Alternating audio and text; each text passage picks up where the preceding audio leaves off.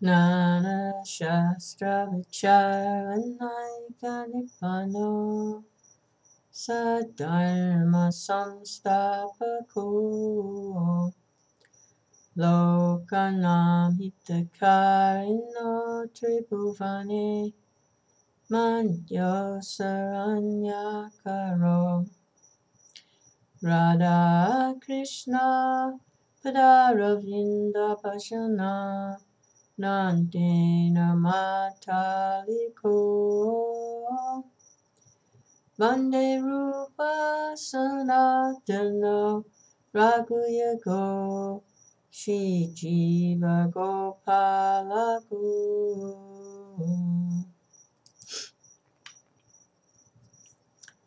I offer my respectful obeisances unto the 6 Goswamis, namely Sri Rupa Goswami, Sri Sanatan Goswami, Sri Raghunath Bhatt Goswami, Sri Raghunath Das Goswami, Sri Jiva Goswami, and Sri Gopal Bhatt Goswami, who are very expert scrutinizingly studying all the revealed scriptures with the aim of establishing eternal religious principles for the benefit of all human beings. Thus they're honored all over the 3 worlds, and they're worth taking shelter of because they're absorbed in the mood of the gopis and are engaged in the transcendental loving service of Radha and Krishna. So this is the Nectar of Devotion, the summary study of Rupa Goswami's bhakti-rasa Sindhu, and it is presented by His Divine Grace, A.C. Bhaktivedanta Swami Prabhupada, founder Acharya of the International Society for Krishna Consciousness. Hare Krishna. Chapter 16. Varieties of love for Krishna. In the attitude of the denizens of Vrindavan, such as Nanda Maharaj or Mother Yasoda, is to be found the ideal transcendental concept of being the father and mother of Krishna, the original personality of Godhead. Factually, no one can become the father or mother of Krishna, but a devotee's possession of such transcendental feelings is called love of Krishna in parental relationship. The Vrishnis, Krishna's relatives at Dwarka, also felt like that. So spontaneous love of Krishna in the parental relationship is found both amongst the denizens of Dwarka, who belonged to the dynasty of Vrishni, as well as among the inhabitants of Vrindavan. Spontaneous love of Krishna is exhibited by the Vrishnis, and the denizens of Vrindavan is eternally existing in them. In the stage of devotional service where regulative principles are followed, there's no necessity of discussing love, for it must develop of itself at a more advanced stage. Persons desiring to follow in the footsteps of such eternal devotees of the Lord as the Vrishnis and the Vrindavan denizens are called Raganuga devotees, which means they're trying to attain to the perfection of those devotees. These Raganuga devotees do not follow regulative principles of devotional service very strictly, but by spontaneous nature they become attracted to some of the eternal devotees, such as Nanda and Yasoda, and they try to follow in their footsteps spontaneously. There's a gradual development of the ambition to become like a particular devotee, and this activity is called Raganuga. We must always remember, however, that such eagerness to follow in the footsteps of the denizens of Braj, Vrindavan, is not possible unless one's freed from material contamination. In following the regulative principles of devotional service, there is a stage which is called anartha nivritti, which means the disappearance of all material contamination. Sometimes it is found that someone is imitating such devotional love, but factually is not freed from anarthas or unwanted habits. It has been seen that a so-called devotee proclaims himself a follower of Nanda, Yasoda, or the gopis, while at the same time his abominable attraction for mundane sex life is visible. Such a manifestation of divine love is mere imitation and has no value. When one is actually spontaneously attracted to the loving principles of the gopis, there will be found no trace of any mundane contamination in his character. Therefore, in the beginning, everyone should strictly follow regulative principles of devotional service, according to the injunctions of the scriptures and the spiritual master. Only after the stage of liberation from material contamination can one actually aspire to follow in the footsteps of the devotees in Vrindavan. It is said by Rupa Goswami, when one is actually liberated from material contamination, he can always remember an eternal devotee in Vrindavan in order to love Krishna in the same capacity. In developing such an aptitude, one will always live in Vrindavan, even within his mind.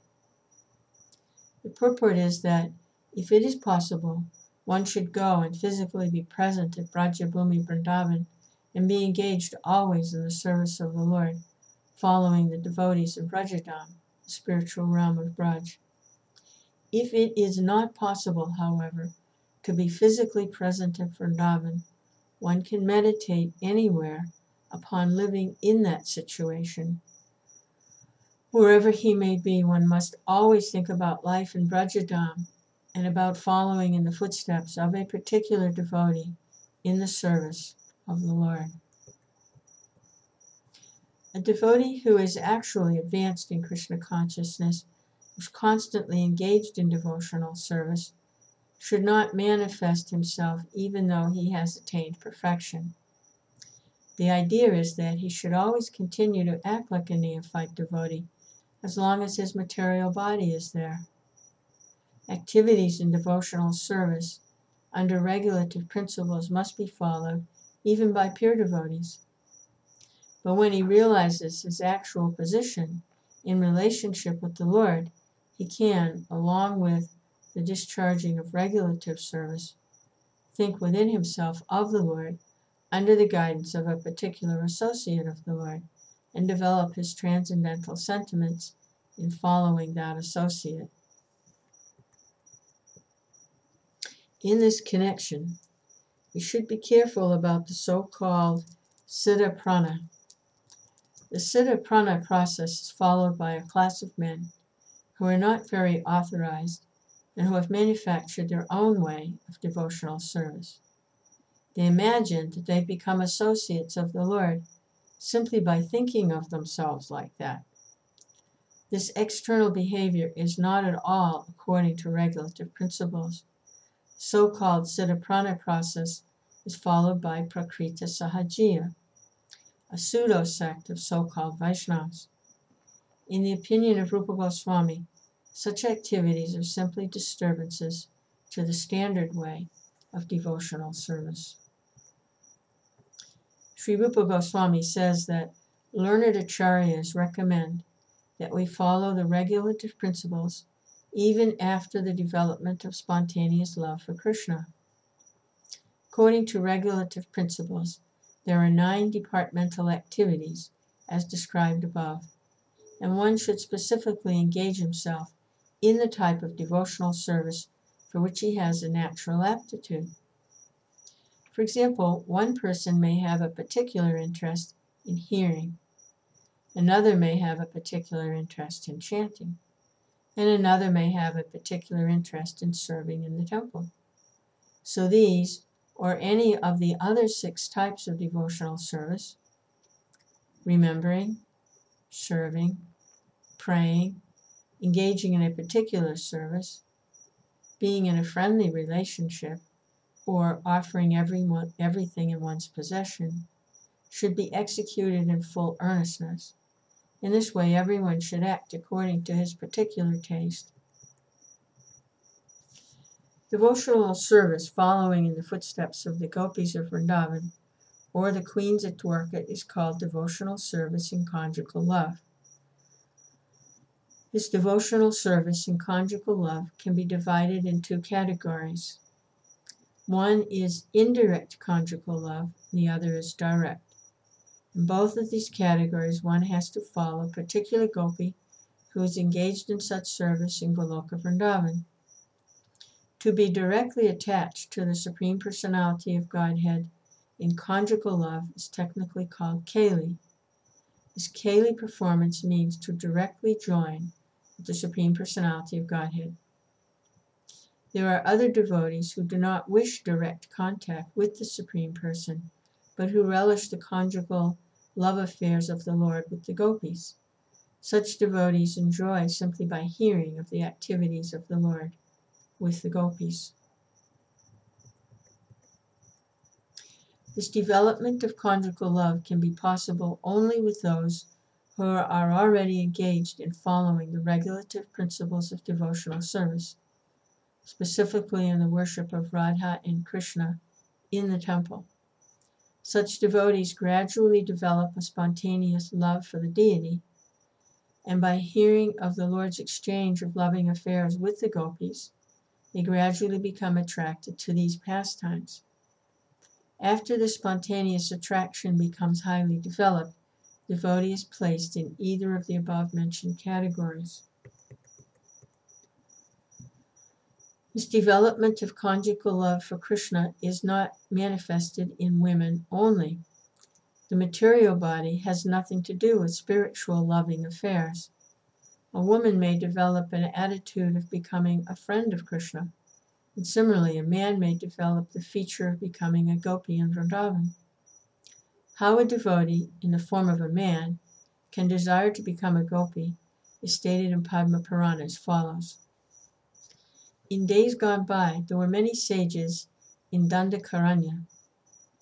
Dandakaranya is the name of the forest where Lord Ramachandra lived after being banished by his father for 14 years. At that time, there were many advanced sages who were captivated by the beauty of Lord Ramachandra and who desired to become women in order to embrace the Lord. Later on, these sages appeared in Goloka Vrindavan when Krishna invented himself there, and they were born as gopis or girlfriends of Krishna.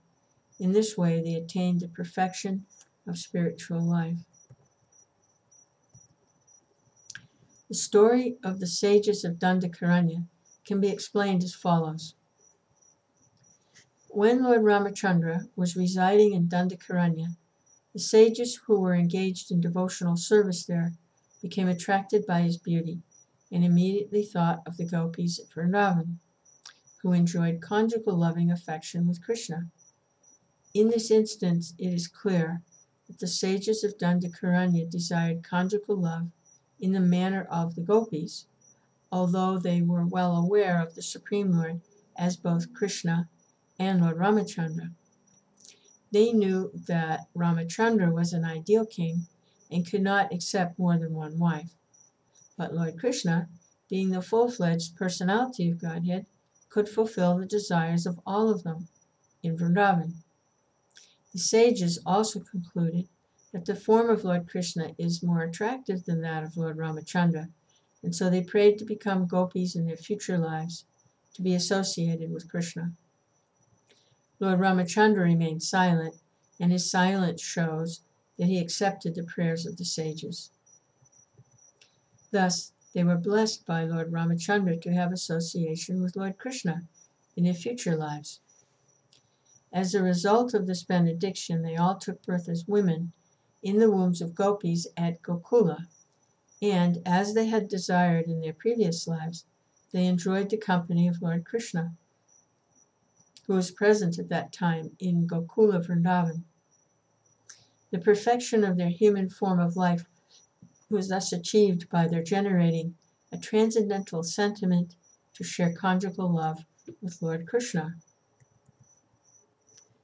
Conjugal love is divided into two classifications, namely conjugal love as husband and wife, and conjugal love as lover and beloved. One who develops conjugal love for Krishna as a wife is promoted to Dwarka, where the devotee becomes the queen of the Lord. Those who develop conjugal love for Krishna as a lover are promoted to Goloka Vrindavan to associate with the gopis and enjoy loving affairs with Krishna there. We should note carefully, however, that this conjugal love for Krishna, either as gopi or queen, is not limited only to women.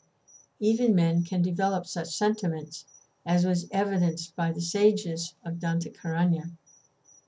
If someone simply desires conjugal love, but does not follow in the footsteps of the gopis, he's promoted to association with the Lord at Dwarka. In the Mahakurma Purana it is stated, great sages, who were the sons of fire gods, rigidly followed the regulative principles in their desire to have conjugal love for Krishna. As such, in their next lives, they were able to associate with the Lord, the origin of all creation, who is known as Vasudeva Krishna. Every one of them got him as their husband. Devotees who are attracted to Krishna as parents or as friends should follow in the footsteps of Nanda Maharaj or Subal, respectively. Nanda Maharaj is the foster father of Krishna, and out of all of the friends of Krishna, Subal is the most intimate in Brajabhumi. In the development of becoming either the father or friend of the Lord, there are two varieties. One method is that one may try to become the father of the Lord directly, and the other is that one may follow Nanda Maharaj and cherish the ideal of being Krishna's father. Out of these two, the attempt to directly become the father of Krishna is not recommended. Such a development can become polluted with Mayavad impersonal philosophy. The Mayavadis or monists think that they themselves are Krishna, and if one thinks that he has become Nanda Maharaj, then his parental love will become contaminated with Mayavad philosophy. The Mayavad philosophical way of thinking is offensive, and no offender can enter into the kingdom of God to associate with Krishna. In the Skanda Purana, there is a story of an old man residing in Hastinapur, capital of the kingdom of the Pandus, who desired Krishna as his beloved son. This old man was instructed by Narada to follow in the footsteps of Nanda Maharaj, and thus success was achieved by him. There's a statement in Narayana Vyuhastava prayers, the persons who are always engaged in thinking of the Lord as their husband, friend, father, or well-wisher are always worshipable by everyone. Spontaneous love for Krishna can only be developed by the special mercy of Krishna or his pure devotee. This process of devotional service is sometimes called Pushti Marg. Pushti means nourishing, and Marg means path. Such development of sentiment nourishes devotional service to the highest standard. Thus it is called the path of nourishment, or Pushti Marg.